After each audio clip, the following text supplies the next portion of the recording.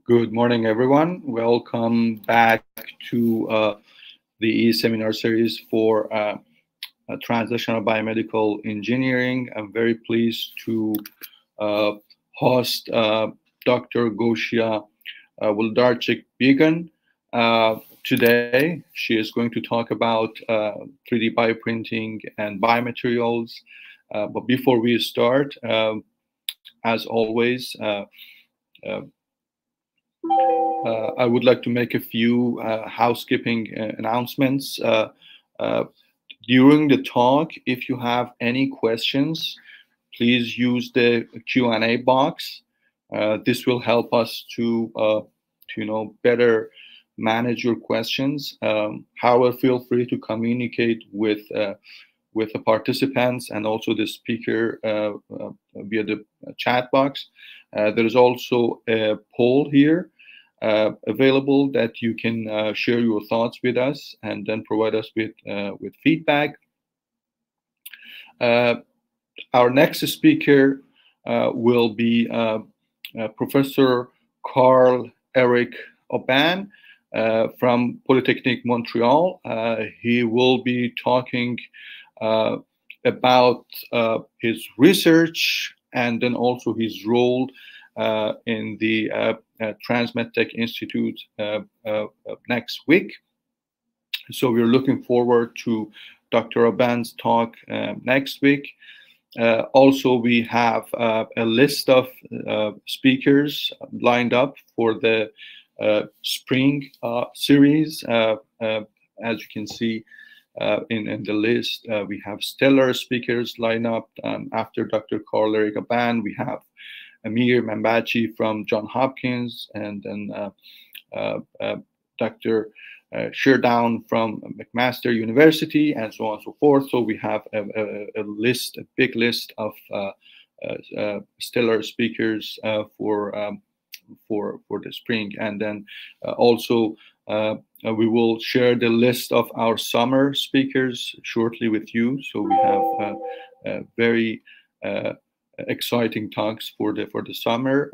For that, I highly recommend you to follow us on Twitter. So this is our Twitter handle, Translational BME, and then also share your thoughts and feedback with us via email by sending an email to me and Human as the organizers of this event. Last but not least, I would like to thank our sponsor, Montreal TransMedTech Institute, who has been with us since almost the beginning of this series. They're always supporting us. Thank you very much, Montreal TransMedTech.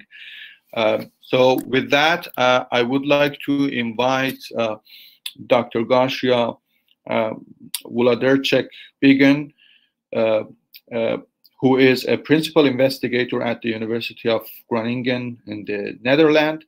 And then from March 1st, which is like a few days away, she will start her position as an assistant professor at the Silesian University of Technology in Poland.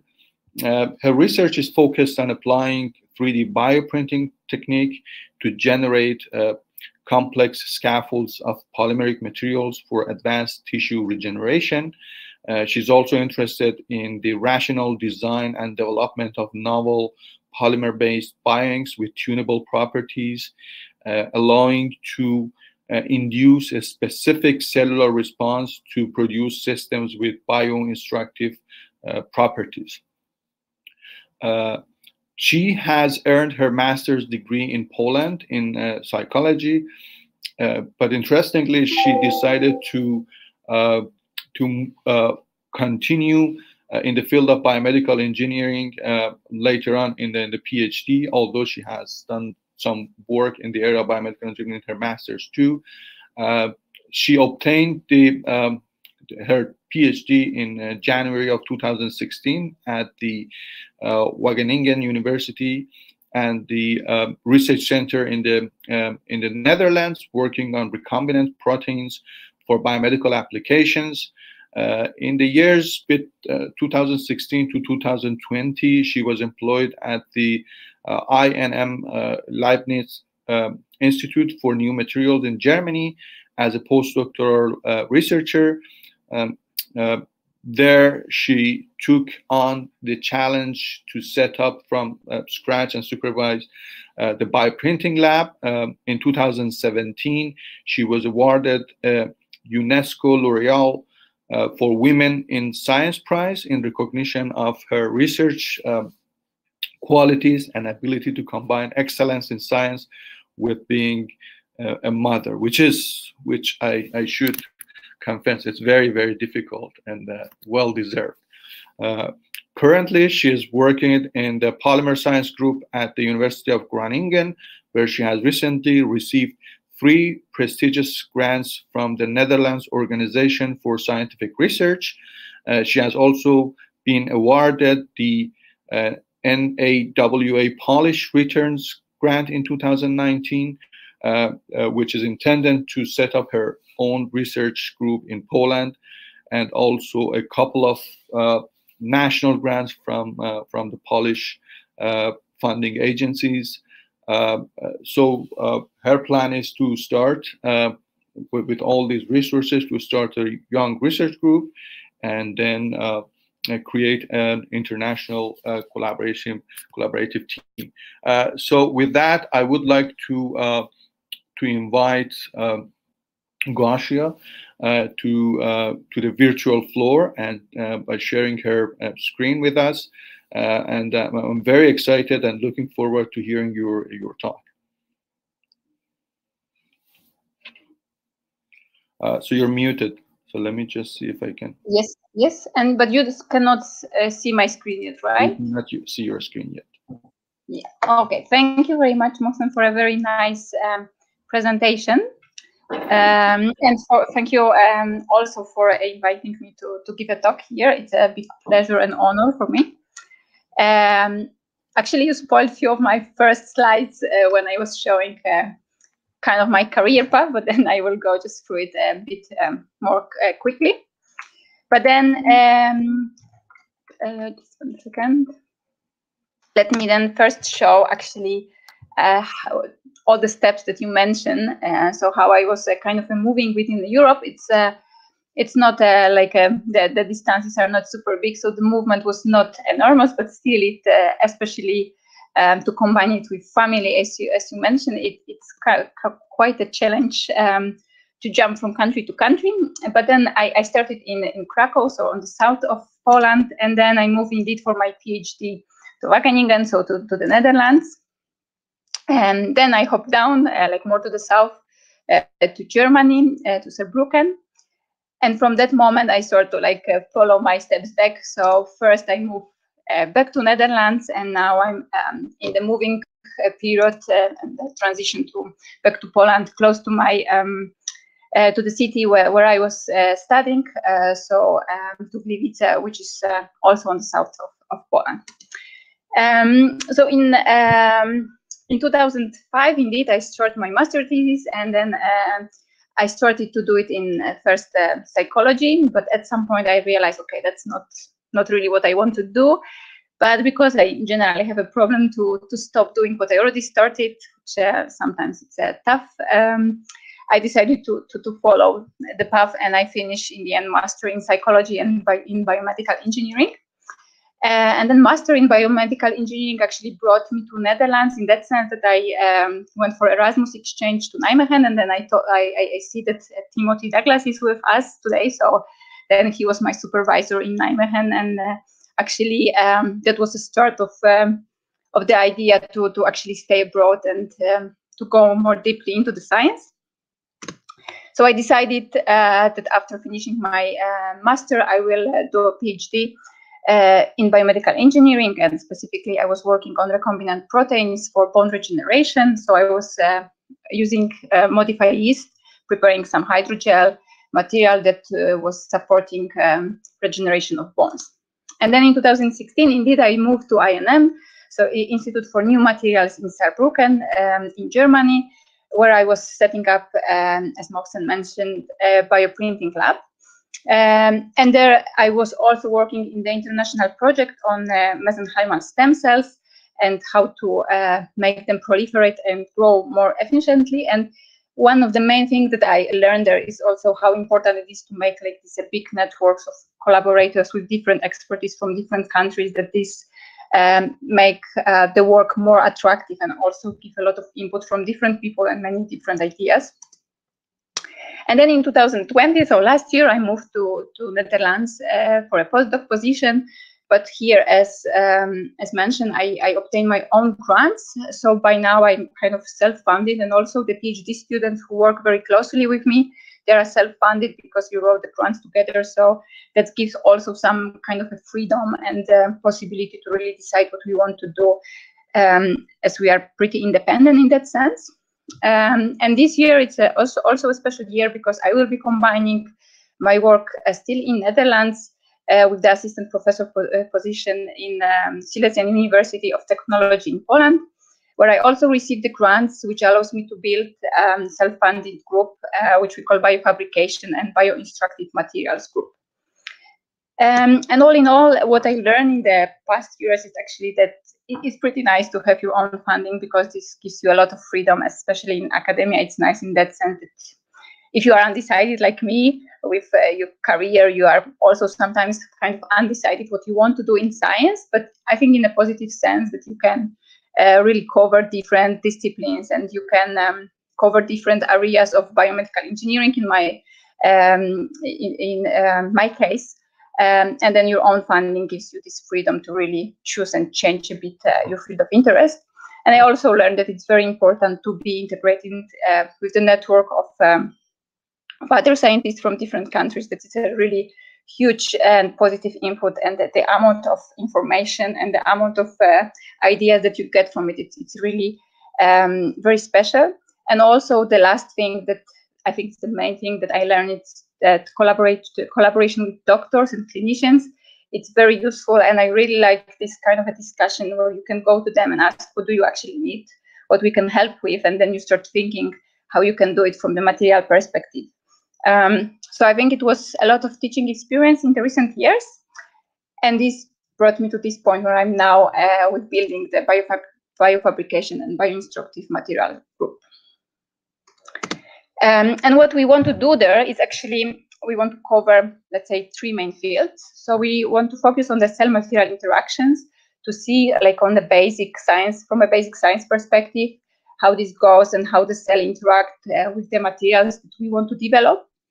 And the idea is that by this we can construct this so-called bioinstructive material, so we can kind of have a common language with the cells and tell them more or less like where we want them to go and what we want them to do, how we want them to differentiate. And the final goal is to prepare to be able to prepare and develop the in vitro models that are more adequate, so that they will in the end reduce, for example, the animal testing amount, and they will give like a very adequate response, or the answers to our questions. And also we want to go into the direction of customized implants. And for this, we are focusing on 3D bioprinting and melt electrowriting. I think that especially 3D bioprinting was covered many times in this e-series, but maybe melt electrowriting, it's still unknown for some people. So I will give some information about these techniques. And our research focus is, let's say, on the 3 main areas. So first is developing advanced materials, and it was my starting point in the way how I was developing my my research area and research focus in general. Then we are working also on advanced printable designs, when we kind of forget for a moment about different types of materials and functionalization. We just really think only about the designs and architectures.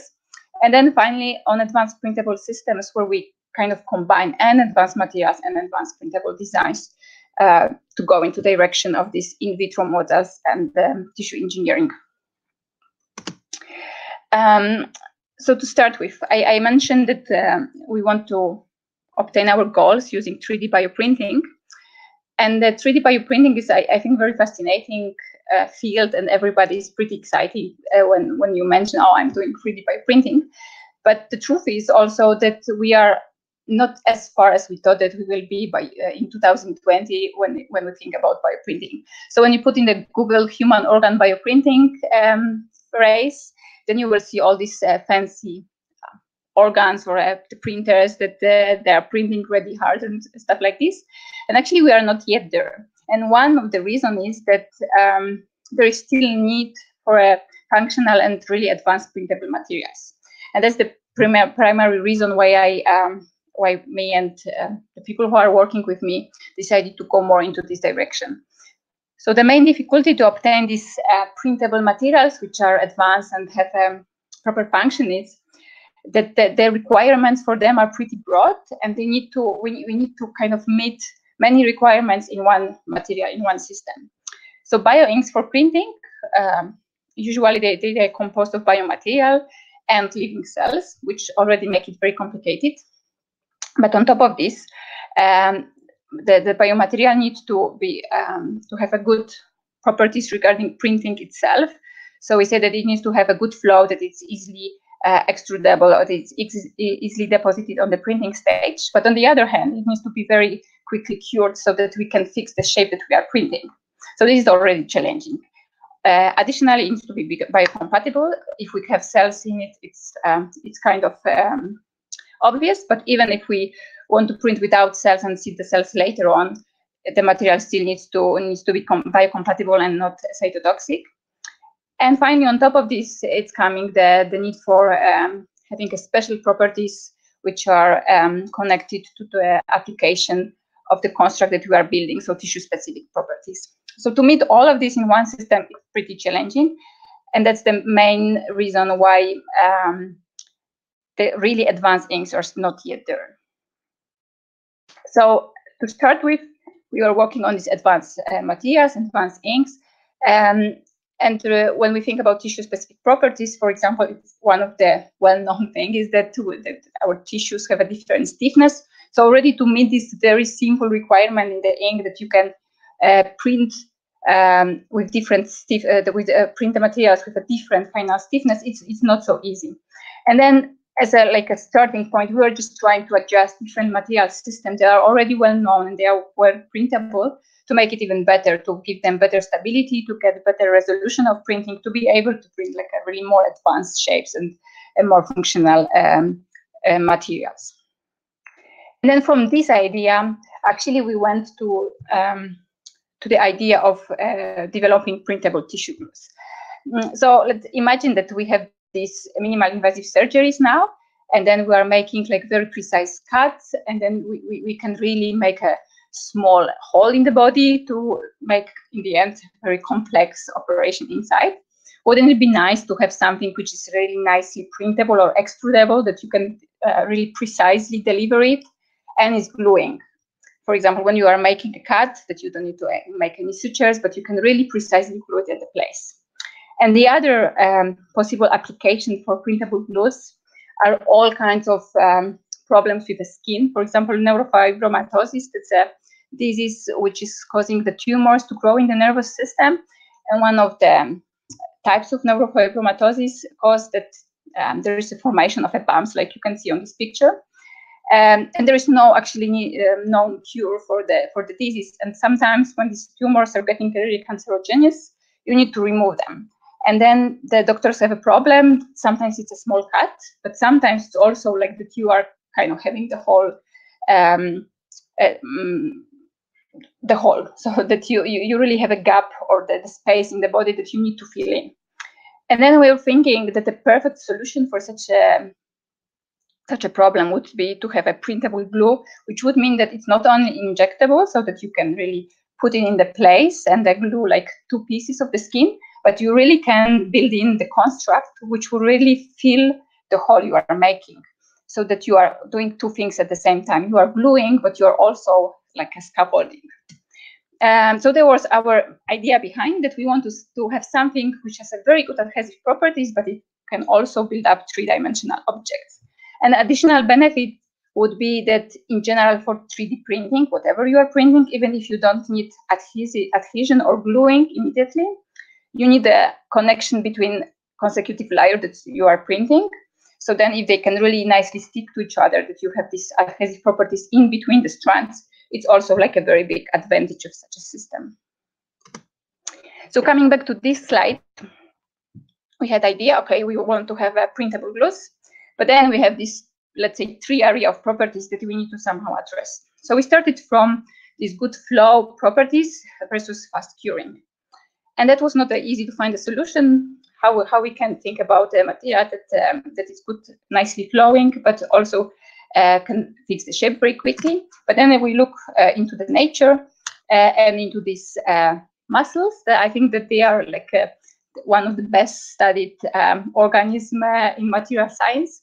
But what is very interesting for them is that they actually work as a small bioprinters. So we get inspired by them, because what they are doing, if they want to attach to the rock, and they can do it very, very strongly, independent if it's under the seawater or if it's over the seawater, but they can make this very strong connection. And then they do it by extending the foot. And then from this foot, they extrude actually the proteinous material. And then they are taking back the foot, but the connection is done. So this material, when it's in the contact with seawater, because of the pH, because of the salt, and the metal ions that are in the seawater, they are getting solidified. So actually, this works like a small extrusion printer. And this happened, I will not go into too much of the chemistry, but this happened because of the presence of a DOPA, and especially the catechol unit that it's marked on the slide. And very interesting thing is that all of this that the mussels are doing, it's happening in the physiological conditions. So this gives also the idea that it could be used, the chemistry that mussels are using could be used also for biomaterial property, for development of biomaterials and for working with cells. So what's interesting about these catechol groups and the catechol chemistry is that it has very good adhesive and cohesive properties. So the catechols can interact with the metal ions, which are all, for example, in the seawater. So then they are working like a kind of a cross-linker, and we can have a network. Or they are working, for example, in the metal ions that are on the rocks, and then we have very good adhesive properties. But they can also get activated to the quinone form, and then they are super active and can interact also with organic surface. So then this would mean that they really can work nicely as a glue with, for example, human tissue, but that they can also self-condensate and for, again, the network. So what, let's say, biomaterial people are doing, they are connecting this catechol group with some polymers or to obtain the scaffolds. And in our case, we decided that we want to functionalize catechols with polyethylene glycol, which is one of the materials commonly used in biomedical applications, also in 3D printing. So that was our idea about good flow versus fast curing, that we see what the mussels can do, and we try to do the same. So we decided to use this PEG polyethylene glycol with dopamine, and add some metal ions like we can have, for example, in the sea. And what is nice about such a system is that it's a dynamic system. So the metal ions can interact with the catechols, but the interaction can be as well, let's say, released. So when we apply the pressure in the printer, I will try to show it to you here. So when we apply pressure and then the strand is going through the narrow needle, we observe so-called shirting effect. So these interaction are, for a moment, let's say, released, they are disappearing, and then we can nicely press out the material. But when it reaches the stage, the network is reformed and it's crossing back, so we can obtain in the end a nice scaffold. And here I will again skip the chemistry, but what is nice about the system is that it can be nicely or easily adjusted by playing, for example, with the metal ions that we are using or the pH of the ink. And then we went for some rheological characterization. And here I think what is important is that when we test the material with different metal ions, like we try aluminium, iron, and vanadium, we observe different behaviors. So we observe the different relaxation times of the network. So the time that it's necessary after, let's say, this integration of this crosslink to come back. So it will tell us how long the material can keep the shape. And this will relate it to some printing condition. And so we check what are the possibilities to print, what is the pressure and the speed of printing that we can apply. And then finally, what are the prints that we can obtain. And it was important because, first of all, we said, okay, based on what we see, we can nicely print our material when we add iron and vanadium. But we also said what are the printability windows. So this would give an idea if somebody else wants to print, not only us, but we want to, for example, deliver material to the doctors. That in case, for example, of vanadium, they are pretty restricted, and maybe they don't have actually the printers that could do it. But in case of our formulation with iron, there is a huge span of the parameters for printing. So in principle, whichever machine you have that can make extrusion printing, you could use it. But that was about good flow. But now what about biocompatibility? So we checked also our formulations. We are making some viability tests, and we are also checking how the materials, how the cells proliferate. But the conclusion we had, it's also that although the vanadium was nicely printable, actually we cannot use it with the cells because we observed the toxic effect of the vanadium. We also thought that there are some issues with the cell attachment when we have this formulation, and therefore, like the choice that we made, it's that they spec with iron. That's the most promising material for the printable inks, which have adhesive properties. And finally, these adhesive properties that I mentioned, we needed to check also this one. So what we did, we took pieces of the pig skin, and then we put our glue in between. Then we press it for 30 seconds, and we were pulling in two different directions, so kind of tensile motion. And then we observe that the pieces of the skin are disconnected. And this, in principle, can happen in two ways. So it can be interfacial failure, which would mean that adhesive properties are the weak points of our material, or it can be cohesive failure when the material break inside, like within the material, the break happen, and this would mean that the cohesive properties are the weak side. So what we observe, it's indeed the cohesive failure, but we also saw that the adhesive strength of our material is in between fibrin and cyanoacrylate. So there are the two other materials which are commonly used, or they are in a normal use by the surgeons.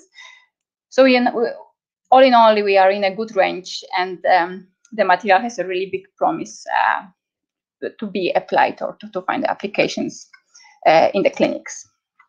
So all in all, I would say that this was a pretty successful but also very enjoyable project that we shown that what we developed, it's a printable formulation which has a remarkable printing resolution when you consider how difficult it is actually to print the hydrogels, and it has a very good adhesive and biocompatible properties. So we hope that this in the end will really help clinicians, especially in a minimal invasive surgeries, but also when we are thinking about this skin disease and the problems how to fill in the gaps in the body and have a gluing properties.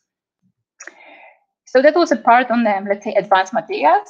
But then we thought, let's leave it for a moment and then go to printable designs, which are quite advanced, because that's also the advantage of 3D printing, that you can build up a complex structures. And here is like a small break. And so what you see, this is the Polish capital city. It's a Warsaw. But unfortunately, not everybody can see it like this. So there are some people who will just see a piece of this beautiful landscape. Some people will see even less.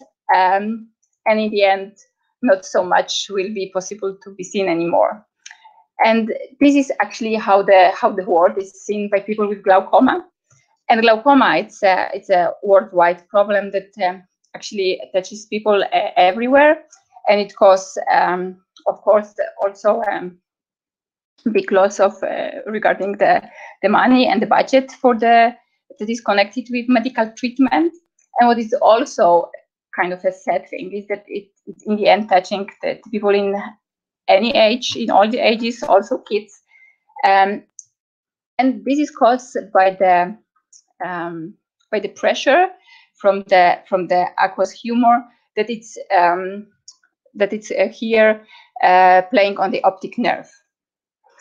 And the problem why it appears, actually it's connected with a very, very tiny structure, which is so-called human trabecular meshwork. And by now there is no cure that it's known, and what people can do when they realize that they're really losing the vision and there is a problem with glaucoma, it's or to use some drops or pills to decrease the pressure, or actually the surgery is done. But then it's usually done in that sense, like in that way that the doctor is just cutting the hole in the human trabecular meshwork. So in that sense, it's not really well controlled. And I think that now you already have a guess why I'm telling this. So this structure, this trabecular meshwork, it's a very complex hierarchical structure, which is also very small. And it's kind of a draining this aqueous humor, and it's a kind of a membrane.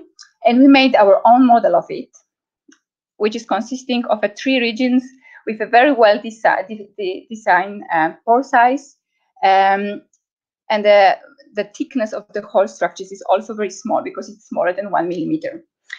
And then it seems like a very good structure that you can mimic actually using 3D printing. But with a traditional 3D printing, we are going into the problem of the resolution. But there is the melt electrowriting approach that I mentioned before, and I'm also fascinated, and we like to use it in our approaches. So the melt electrowriting, it's also connected to the robotic stage, so that you can control very nicely and easily the movement in the 3 dimensions. And then you have here the cartridge, which is containing polymer melt. And then this melted materials, it's drawn on the stage, not only due to the pressure, but also due to the voltage. And because we have a voltage, we can really nicely deposit the fibers, the polymer melt fibers, which are in the size of, let's say, 5 to 50 micrometers. So the scale that we are using and the accuracy is much better that we are using for normal 3D bioprinting. So in that sense, melt electrowriting is a kind of a combination between electrospinning and 3D bioprinting or 3D printing, because we have a very good control over the fiber deposition, but we are in the ranges of a fiber size closer maybe to electrospinning. And here are some examples of the structures that we were able to obtain using melt electrowriting. But we are also trying to reproduce these different regions in the human trabecular meshwork that we modeled. And we were successful in that sense that we could really print 3 separate layers, which were having some gradient in the porosity and in the mechanical properties. And these gradients in the mechanical properties were going in the same direction and were similar in the situation in the native human trabecular tissue. So here it is how the whole construct looks. Here are some more pictures which are showing that we indeed had 3 different regions integrated in the one scaffold. And we make also some culture of primary human trabecular meshwork cells to see how do they behave and how they grow during the time. So here you see also some pictures from like a later time point, so from day 8, and then you can see that they are forming like a uniform sheet on top of the printing construct, and actually they are filling there pretty well. But this is still like ongoing study, and now we are working together with Anna Hoffman to develop this model into like a really adequate in vitro model, also to test the disease and how we can actually cure it with medication, because for the human trabecular meshwork, the problem is not only that it's blocked and then people get blind, but also that there are really lacking in vitro models. So it's very difficult actually to test some other treatments than just cutting. Just to show some other examples how we are using this melt electrowriting technique. So Magda Guades is working on preparing from using human electrowriting the blood-brain barrier meshes. So we want to reproduce the blood-brain barrier, which is a highly selective membrane, let's say built by the endothelial cells, that it's restricting very selectively some substances to penetrate into the brain from the blood veins. And on one hand, of course, it's very good, but on the other hand, this means also, for example, if we have a tumor, it's very difficult to treat it because we cannot have the drugs that can penetrate and really reach the tumor. So we want to recapitulate, let's say, this basement membrane and the area between endothelial cells and the basement membrane, and we want to see the cells, endothelial cells, and on the other side the neural cells, just to see how we can reproduce the B layer it's formed. And here it's like just maybe a bit for fun, or just to show that we are also having a fun in the lab. That with these meshes that Magda was printing, it was they were very delicate because we want to take like a super minimalistic approach that is a little of material, just enough to steer the cells, but mostly the cells will be the contract. So it was very difficult to somehow place them in the cell culture plate. So one of the idea that in the end, it's not our final approach, but one of the idea was to actually use pieces of Lego to fix the membrane and just to keep them in the place. And actually they were working pretty well.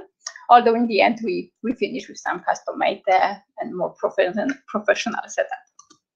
So what we are doing now, as I mentioned, we want to go into co-culture, and we want to culture endothelial cells and pericytes or astrocytes together, and then put them in the microfluidic chip to see the behavior of the cells in the flow, and to see if we can reconstruct this blood-brain barrier.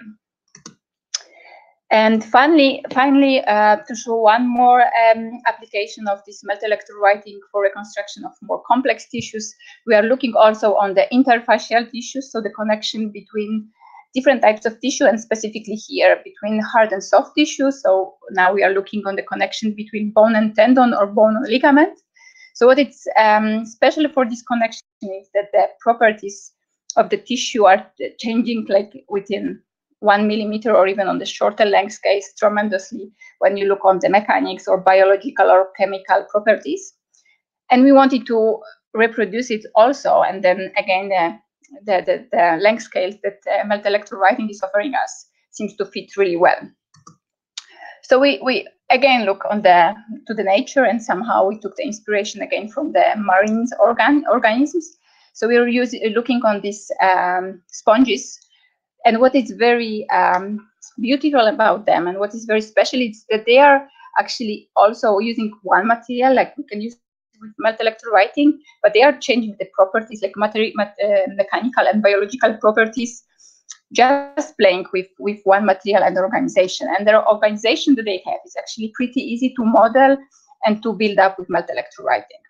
So what we want to do is we want to go into the direction of metamaterials, where you can control the material properties, not by chemistry, but actually by the design. And our idea is that we will form like a highly organized architectures where we have a gradient, and the complexity of our design is growing, increasing. And with this complexity, we want to also increase the stiffness of the material, so change the properties, and also then influence the area, for example, that is available for cell attachment. And this would mean that, for example, if we see different cell types, we can kind of control the behavior because of the stiffness of the material, and also the cell attachment, as I mentioned, or the porosity, the pore sizes. So on some parts, we want to see the fibroblasts, and we want to make this part like more like a soft tissue, and on the other part, we want to have osteoblasts, and in the middle chondroblasts, and see if we can maintain this zonal dependency and zonal phenotype. We also want to see the mesenchymal stem cells, and then see if they can differentiate depending on our material, or depending on the stiffness of the material, because it was shown that there is specific stiffness. There's specific stiffness connected to different tissue types, and that the cells would prefer to differentiate in different cell type depending on the material properties, or depending on the stiffness. And this is the project that Piotr Zielinski is taking care of. So he's also making some more basic studies, for now analyzing mechanical properties and how we can actually change it depending on the design that we are employing. And we, in that sense, or in that moment, we decided also to go more into the computer simulation. And Timo is working on this part. We are still pretty new in the field, but it's a kind of a very important for what we want to do now, that we can also use a computer simulation to kind of predict how our design will influence mechanical properties to really match not only what the cells need, but also to match the properties in the native tissues. So that was it about advanced materials and advanced printable designs. And then it was also time to think if we can combine both, because it's nice to, of course, control the cell behavior by the architecture then we offer, but it would be also like a double beneficial if we could precisely add some cues, like for example, molecules to the well-defined spots in the construct to make the materials even more instructive for the cells. So what we want to do now is we actually want to combine 3D bioprinting with melt electrowriting to take advantage of both techniques. On one hand, we want to use a bioprinting to deliver these soft materials and more moisture environment or more aqueous environment, but we want to also have a precise control of the mechanical properties, but also some architectural cues from melt electrowritten meshes. And one of the projects that we are developing in this direction, and what actually Xixivu is doing, it's preparing the skin models where we want to also play with the different designs using melt electrowriting, combined with a different hydrogel and the different cell types to go into the direction of the adequate in vitro models of the skin. And with this, I'm coming to the end of the talk. So the future directions that we foresee, it's besides regenerative medicine and in vitro testing models for some drugs. It's also more biology and fundamental studies on dead cells, where we want to see how the architectural control, so these complex structures, are working in natural systems and what they are actually giving, or what is the benefit of natural system from having the complex architectures which are observed on the different levels in different organisms, not only in animals, but also in the plants. And we also want to go in the direction of robotics and electronics, especially that this melt electrowriting gives us a possibility to build very precise elements with on a very small scales. And with this, I am really in the end. So I would like to say that none of this work would be possible without many people who were working with me in Dynamic Biomaterials Group in Germany, and also here where I'm now in Netherlands in Kamperman Lab. So I'm very grateful to all these people. And as you can see on the pictures, the times are changing. So like 1 year ago, we were all running, and this year we are all sitting in the front of our computers, but still I enjoy the working in the group, which is nice. And to really finish, I wanted to kind of make a connection with the L'Oréal Prize that was given to acknowledge scientific work and the family activities. So I wanted to also add that it's not all about sitting in the lab, but I'm also a pretty active person, and I really enjoy it too. And I had a lot of inspiration from what I'm doing in my everyday life besides the lab. And I'm also grateful to my family for the support they are giving to me. And with this, I'm very grateful that you are listening to me, and I'm very happy to answer any question that you may ask. So thank you very much. Thank you so much, Kasia, for your nice presentation. Interesting. You do lots of stuff in different directions. So we have a couple of questions in the Q&A box. I start with the audience question, and then Mohsen, and then we get back to the audience again. First, one of our audience is asking, so the adhesive that using chelating materials to attach to metal is pH dependent, so they can be released by cells growth as you change the pH. What's your thought about this in terms of the adhesive material?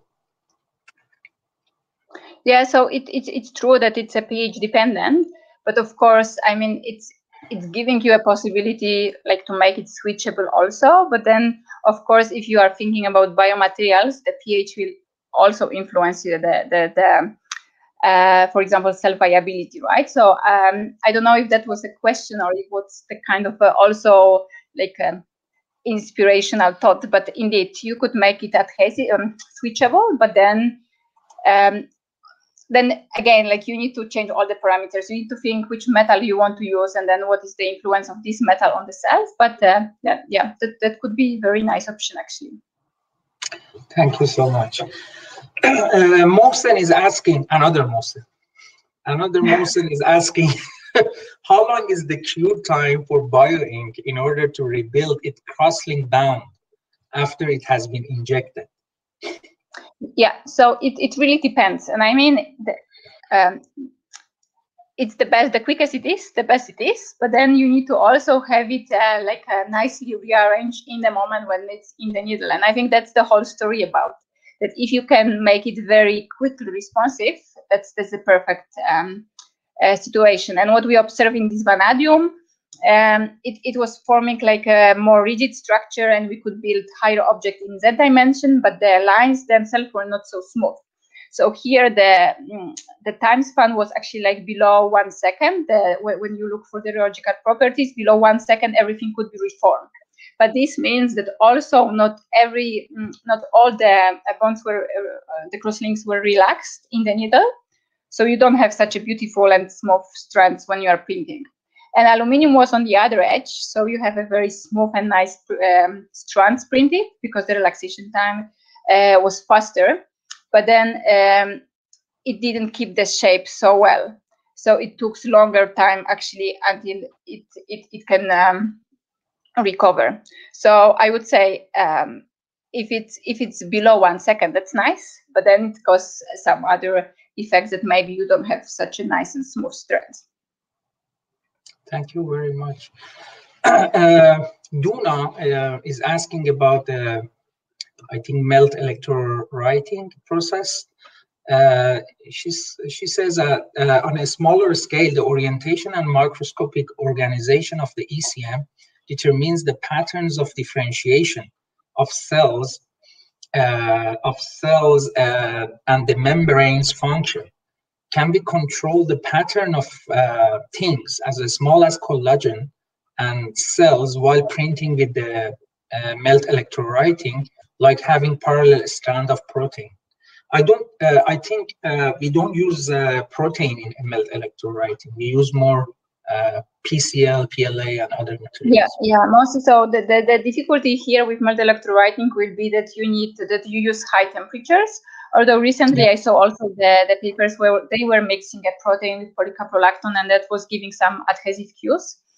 And again, we are also not exactly on the same level that we have for the proteins in ECM. So we are still talking about the strands in the dimension of a few micrometers in the diameter. So it's not the same level. So it's more like that we want to have the same effect that we have from ECM, but not really using exactly the same structure. So we want to kind of change the architecture and change the complexity, but with this technique we are still quite far from really mimicking the native ECM. Great. Yes. Timothy is asking you,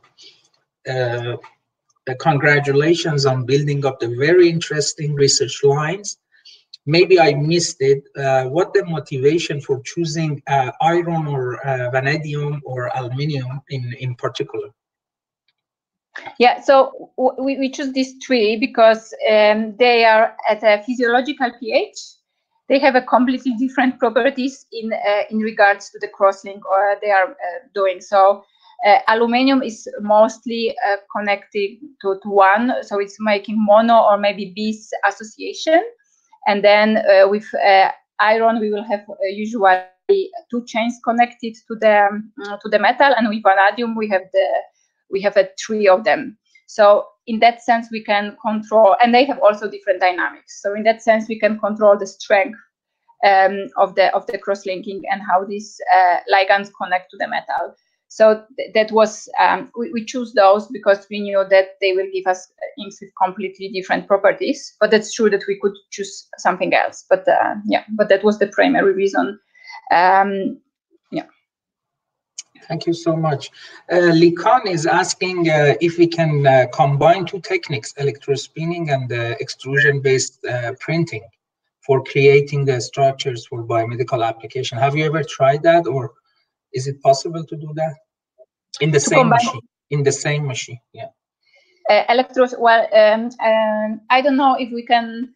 If it's about melt electrowriting or electrospinning, because I think he said electrospinning, right? So maybe yeah, he's talking about electrospinning. Maybe I mean electrowriting is kind of printing, but he's talking electrospinning and extrusion-based printing. Yeah. Okay, but so I will try to answer kind of both. So bioprinting you can combine within one machine with melt electrowriting, and for example. Regenerative or Gessim, there are like commercially available companies that they are selling combined devices. There is also one more company that I'm very sure, but I forgot the name. It's a Turkish one that they are also developing this. And I heard from some other companies that they are growing interest. That there is growing interest to have like a one device that combine both. So it is possible, and there are also many groups that they are building their own setups. So yes, in that sense, yes. You could also say, okay, to some extent, you can achieve a similar effect to electrospinning using melt electrowriting if you like properly adjust the parameters.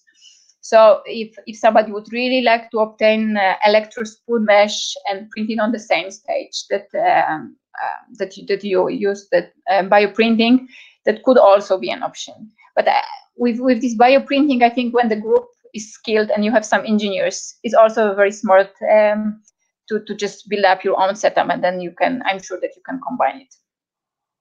That's great. Thank you so much. Darul is asking, could you comment on the advantages of this fundamental question? These melt electrowriting and electrospinning or regular solvent-based electrospinning.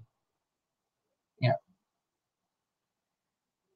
So I didn't get exactly the question. So the question, the comparison between melt electrowriting and the electrospinning, solvent-based electrospinning, and what are the advantages of melt electrowriting over the electrospinning? Yeah, so they're kind of a different, right? So there are some advantages of both. So it's not that I would say, oh, one is better than the other. But for melt electrowriting, what is interesting is, I mean, first of all, you don't have the solvent, which can be a plus because you don't need to worry about any residues, and then, for example, the toxicity is not your problem. And it's very important that you don't have the solvent, because for melt electrowriting, you need to have a material with a higher viscosity to obtain this nice straight flow that the thread that you can control how it's deposited on the platform. And that's the other thing, that you can really precisely deposit it. You don't have this control with electrospinning. You can use the different types of collectors, and then you have to some extent well-controlled fibers, but it's not the same level of the control that you have with melt electrowriting. So I would say that that's the main advantage, how well and how precisely you can position your fibers, and this is mostly what we want to utilize in our research. Yes, thank you. The last question from audience, and I encourage everybody just to continue asking questions if you have any. Venkata is asking, what micro architectural cues do you control to improve the cell adhesion? I don't get really what's the bottom of the question, but I don't know.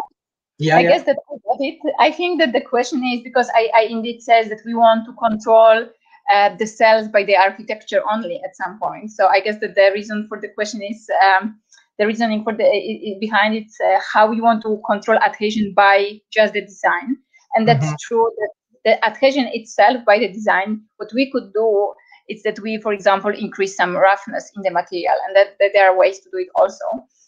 But that's true that in that sense, the approach which we say that like combining and material and design is helping. So in that sense, we are thinking, first of all, it's just an easy approach to make some coating, but we are also indeed thinking about these possibilities to combine, for example, PCL with some proteins or just with RGDs, so the moieties that are improving the cell attachment, to have these incorporated into the system. Because for now, we are mostly using multi-electrowriting to print some structures, and then we incubate them in some adhesive protein or EFBS, in FBS to have a better cell attachment. And I mean, it's a very interesting question in that sense that when you look for some of the structures which we are printing, there are pretty big pores. So actually, most of the cells will go through. So it's an issue to have a nice adhesion with the multi-electrowriting. Yeah, thank you so much. I see that Mohsen is ready with lots of questions. Please go ahead. Well, thank you very much. So Gosha, very nice presentation. I really enjoyed it, and it's a very interesting field, an area that you're working on, especially combining bioprinting and melt electrospinning is very interesting to me. I have a few questions regarding the translational application of these these materials and the constructs that you're working on. My first question is about the printable glues that you discussed. These glues are intended to be used during surgery eventually, or implanted eventually in the body. So the questions that I have is about the concept of biocompatibility in the context of interacting the material with the human body, and then the immune response, and then the irritation and sensitizations that these kinds of materials may cause when they become in contact with the body. What are your thoughts on these kinds of properties, on these kinds of responses of the material when it's in contact with the human body? Yeah, indeed. I think it's a very important thing, and a very important aspect. And we are not yet there with the material, but it's something that it's indeed very important, because one thing is how the cells behave on it, but the other thing is what will happen when we really put it in the body. And also, what is the influence? For example, some people were saying, okay, but you are using dopamine, and maybe that has for example, a bad influence of your neuronal system. But in that sense, for example, we use a very small amount of dopamine, so it's a very small amount of functionalization. And in that sense, we are also using polyethylene glycol, which should be, in principle, okay. But of course, it's something that should be investigated further. Fantastic. So this is very interesting, and to know that again. I mean, dopamine also may be released eventually from the material, and that's a good segue to my next question, and that's about the degradation of this material. I wonder if you studied the degradation rate of this material, and then also if you have collected like the material, the degraded material, to see the byproducts of these, like what components degrade faster, what components degrade slower, and then what are the implications in terms of cell toxicity and immune response? Yeah, so that's we didn't really study too much about the degradation composition. So what is released, the materials are pretty stable. And you can also kind of combine not only this metal ligand, you use not only metal ligand cross-linking and dynamic cross-linking, you can also use a covalent cross-linking. Mm-hmm. So there are some possibilities to make it more or less stable. and as I mentioned, and dopamine, I mean, it can be released, but it's still like really, it's not free there, right? So it's connected to the polyethylene glycol chains, and it's really interacting all the time with the material. So I would not expect that it's just going freely there, but it will really, if it's released, it will be bind still to the metal ions. So that then says, I think the activity of it or the negative impact will be decreased. What we check, as I mentioned, was the metal ions. So that was what was more worrying us a bit more, that when they are released, for example, in case of vanadium, you can see like locally negative effect, for example, on the cells viability. Okay. Mohsen, may I add something? I mean, if even here the byproduct is not that dangerous, it's dopamine. It makes you happier.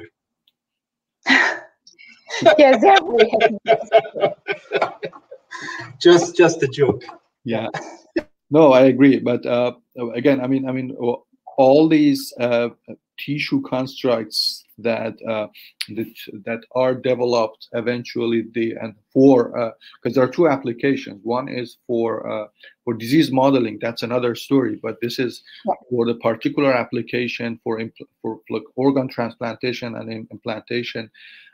So this is something that is a consideration, and then and I think it's good to see that the material is stable. So the idea, so my what I gather from your talk and then your answer to the question is that these materials are designed to be permanently implanted in the body, so they do not degrade over time, and then they'll stay in place for extended periods. So that's great. And then if needed, they could be a secondary surgery to remove them, maybe. Or it could be also that at some point we just add some degradable moieties into the system so that you could control. But of course, then you have this release in the body. Okay, that's very good. That's very good. So now my next question is about the source of materials that you're using. So when I was reading your bio sketch, I learned that you were working on recombinant materials, recombinant proteins, and then so I wanted to learn more about your thoughts on the use of recombinant materials for 3D printing, 3D bioprinting, and then what are their implications in the clinical translation of these materials eventually into the body? Yeah, so I was working with recombinant proteins before I switched to the 3D bioprinting. And actually in the 3D bioprinting, I kind of like a bit more the synthetic approach, but it's like my personal preference. And also because they are much easier to functionalize, and that we can maybe like in quicker, but maybe in a more dirty way to change them. Because with this recombinant protein, the nice thing is that the whole job is not done by us, but in that case it was done by yeast or by bacteria. So you have like a perfect control, and you can see so the monodispersity of the material is of course much better, and then you really know what you obtain. So in that sense, I would say that they are very interesting for 3D bioprinting. But then I think that from the regulatory perspective, they would be much more difficult to get an agreement for the translation. So I still think that it would be interesting, and at some point I think that might be my focus. But I kind of like also the synthetic approach, as I mentioned, because it's easier, and I also think that in the people perspective, when something is recombinant, sometimes it just immediately this not positive thought that, oh, maybe that's unknown and that's not so nice to use. So in that sense, I'm more on the synthetic side now. Okay, that's great. And then then you're not planning to use any materials from animal sources, because there has been some recently, when I'm communicating with companies who are trying to develop these technologies, they're trying to move away from animal materials, with animal sources, and then they're moving more towards human-based materials for, like to avoid the projections and then, Okay. Yeah. Although I need to also say that by now we are working with some, I don't know, like for example, a collagen. So we are also working from the animal derivatives by now. But I think that that is going more into the direction to go a bit farther away from the animal derivatives. Okay, that's great. So my next question, since there are no more questions in the Q&A box, then I keep asking questions until woman says stop. Yeah. So okay. So my next question is about the metamaterials that you discussed. That's a very interesting concept. So I have my first question is about the surface topography, and then the effect of surface topography on the cellular behavior, especially that you propose to use the stem cells, and then stem cells are pretty sensitive to this microstructure of the surface, micro and nanostructure of the surface. And it's very nice that you can control the microstructure in a wide range. I'm not quite sure if you can go down to nano features yet with this system, but still, it's nice that you can cover a wide range. So what are your thoughts on the effect of topography, on the synergistic effect of surface topography, and also the stiffness on the cellular behavior in the context of stem cell differentiation? Yeah, so I think, so just first going to the first part of what you said. So indeed, we cannot control like very well, to the nano range, we don't have this control. Because the fibers we can obtain, like the smallest one are maybe, I mean, there are some research that are showing that you can go below 1 micrometer, but it's not so common. And so in that sense, maybe we don't have like a full control, but of course you can still later on introduce some kind of a roughness. And I think that what is nice that it's not only that we can control the stiffness and the roughness, but we also have an influence on the overall architecture. So for example, how big we are making the shape, so where these cells have a contact. And it's not only about MSCs, but it's also, for example, when you think about the cells which are polarized, that you can, like endothelial cells in the veins, you can tell them more or less, let's say, in which direction they should go, if they should go along with the vein, or they can go in the perpendicular way, or in different way. So that's something that we want to also utilize and see how we can control then the differentiation, but also the grow and the polarization. Okay, that's very nice. And of course, there is.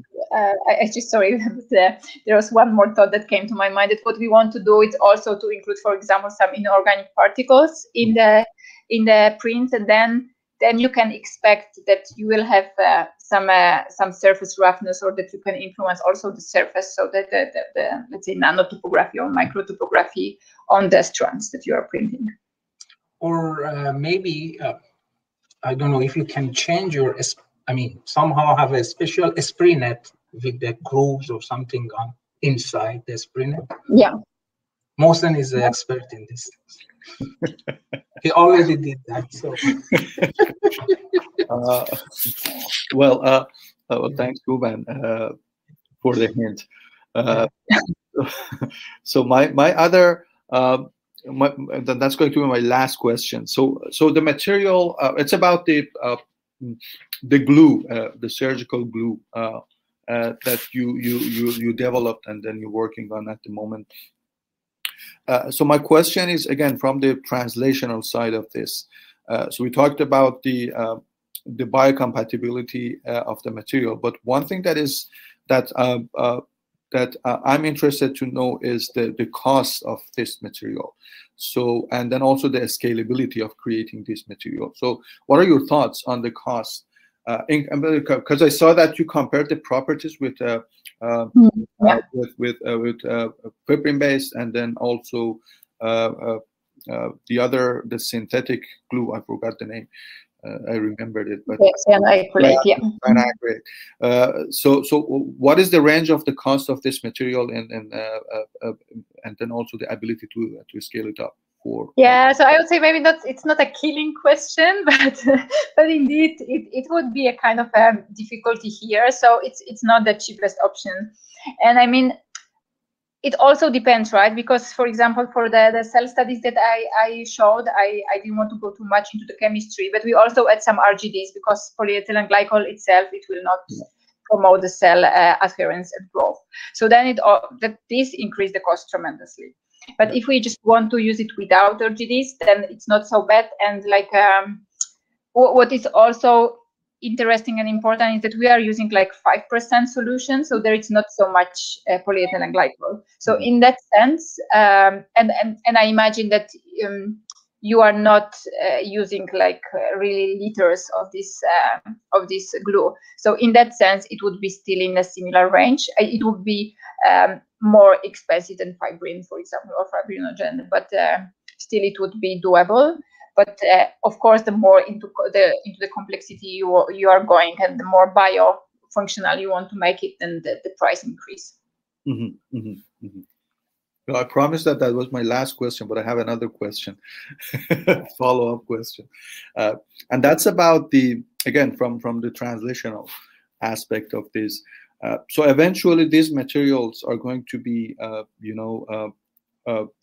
implanted in the body or be in contact with the cells, and you don't want this, and you want to sterilize this material. So what are your thoughts on the sterilization methods that can be used for sterilizing this material before use in human or maybe with cells? Yeah, so we were sterilizing it like before making the final hydrogel, so that was helpful because all we have already like the sterile powder, or we were using the UV treatment of the powder compounds, and then afterwards we were not sterilizing anymore. Okay. So that was our, let's say, way around this. Okay. So I would imagine that you deliver the material, which is already like a sterile, to the doctor in kind of an application tube or application pen. But then what I wanted to mention when we are thinking about translational approach or this perspective, what is nice from the material that I shown is that this melt electrowriting is pretty cheap. So for example, what we show with the implants that could work for this human trabecular meshwork, that's something that you could buy super cheap. So in that sense, it's a very attractive thing. It is, and I can imagine that it's just quite scalable as well in terms of. Yeah, exactly. Yeah.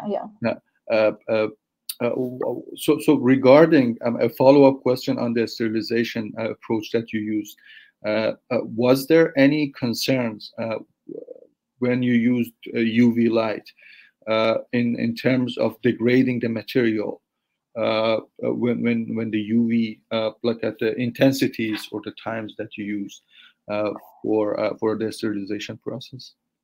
Yeah, exactly. So that could be a case. So we were not doing it for a very prolonged time, but indeed that's something that we would need to check exactly how long we can do it without having any degradation within the polymer. Yeah, that's fair. Okay, great. I have no more questions. Thank you so much. I know that you mentioned that there's a curfew, like Montreal also, we have curfew at 8 o'clock. So, and you have to kind of run avoid the curfew. Yes, so we don't have any other questions. To the car, yes. Yeah, we don't have any other question from audience, and it was really nice having you, and we really enjoyed the interesting presentation and the technology you're working, and hopefully we hear from you soon with the newer results and all these cool technologies. So just before closing the session, I would like to also again talk about our next speaker, Dr. Professor Carl-Eric Aubin. He is a professor of biomedical engineering in Polytechnique Montreal, and he's a CEO and scientific director of Montreal Transmed Tech. And he's going to talk about the technologies that he's developing in his lab, and how he kind of found and from his lab found the Transmed Tech community to do the transdisciplinary innovation ecosystem. So by that, I would like to thank everybody to join us, and wish you all the best, and please take care wherever you are, and have a great time. Bye-bye. Thank you. Take care. Thank you, everyone. Bye. Thank you. Thank you, Gosia. Take care. Thank you, Human. Bye. Thank you, Musa. Bye-bye. Bye.